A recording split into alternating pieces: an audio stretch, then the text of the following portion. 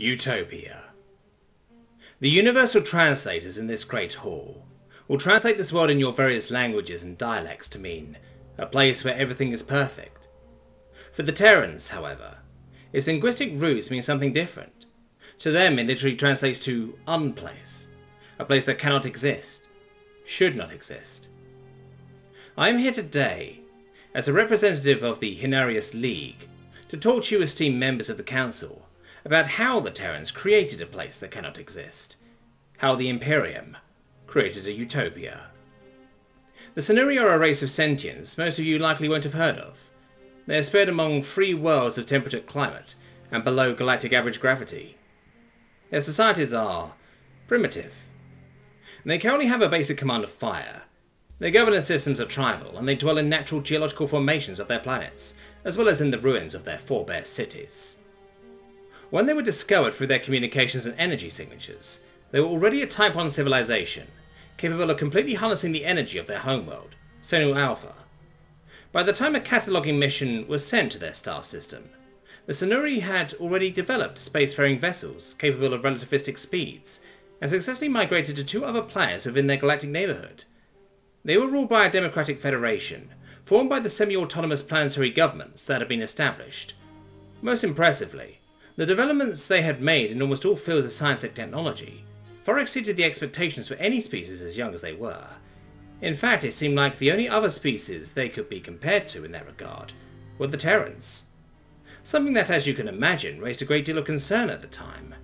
It was in this very hall, some 4,000 years ago, that the fate of the Senuri was discussed by your predecessors, whether another Terra would be allowed to emerge in the galaxy. Alas, before a consensus could be reached, the Imperium of Terra made the decision for them. Communication records show that Terra established contact with the Senuri, while the Council was still weighing the pros and cons of annihilating the fledgling civilization. I can only assume some members at the time were relieved that the burden of extinguishing 3 worlds worth of sentience was lifted from their shoulders, as they, reasonably, believed the Imperium would be declaring war and exterminating the Senuri Federation for them. As it turns out, they were only half right. Everyone expected Terran strike forces to be deployed in Senuri space. The galactic economy braced for a prolonged war, given the Senuri's technological parity with the Imperium, and Terra's enemies stood ready to take advantage of a weakened foe after the war was over. Except there was no war. No strike forces ever came, no astral legions were amassed, no blockades imposed, no iron swipes initiated. What came instead was more akin to aid. The Terrans provided the Senuri with ample resources. Enough energy, food, and raw materials to satisfy the needs of every Senurian 10 times over. It was nothing for the Imperium, whose dominions spanned across 1 million worlds and stars beyond counting. But for the Senuri, it meant they would never have to toil again. No conflicts would ever arise between the Federation's planetary governments again over resource allocation.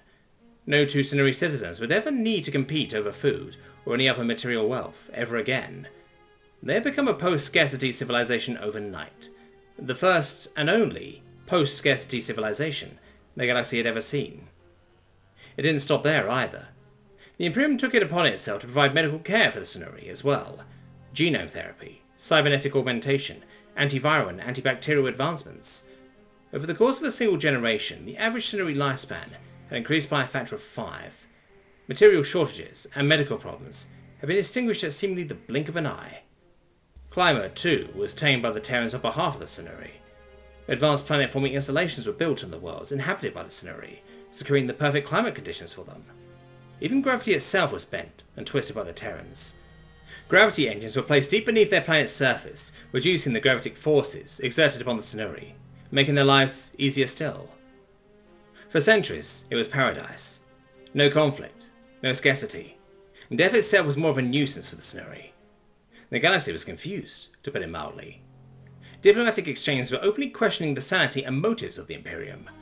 The Senuri were a small enough civilization that providing them with such abundance was possible, but what was the reason to give them luxuries that the Terran citizens themselves couldn't attain in a mass scale? Then, something interesting was observed. The once galloping technological, scientific and industrial sectors of the Senuri Federation had grinded to a halt. What reason is there to advance in those fields, when you already have everything you could ever need? The arts gained more and more influence within their society, but even those, according to art scholars, became more and more shallow, As time passed in the Sonuri paradise, devolving into increasingly base forms of entertainment, expressions of deeper emotions were replaced by little more than mindless distractions to the mundanity of constant abundance. The Sonuri sank further and further into depravity, while terror provided them with the means to do so. Communications monitoring of the Federation's democratic processes revealed that as time passed, interest from the citizens in participating in their own governance plummeted. They were preoccupied with finding newer and more extreme methods of alleviating their boredom. Apathy for their democracy evolved into a more general apathy. Infrastructure that had taken centuries to be developed was left to decay and crumble around them. Buildings collapsed and cities became death traps as the Sonuri continued to live lives of luxury and excess, seemingly without care about their declining surroundings. The mass riots that broke out almost at the same time across all three Sonuri worlds were the pinnacle of this phenomenon. By this point, the communications we were able to intercept and record had become scarce, but no real justification was ever discerned for the riots, other than their entertainment value. The Sonuri, a civilization that once had the potential of becoming a galactic contender, was reduced to setting its own crumbling cities on fire. Millions, if not billions, butchered each other at the time, killing and maiming indiscriminately. Survival instincts that had been twisted through lack of use for far too long were now revealing themselves with a vengeance. Military technologies that had remained dormant for eons were unleashed for no greater purpose than wanton bloodshed. Weapons of mass destruction, developed ages prior to defend against enemies that never came, were being used by brother against brother. What video recordings of the riots we managed to intercept revealed madness and callousness, unmatched by even the Imperium's worst atrocities.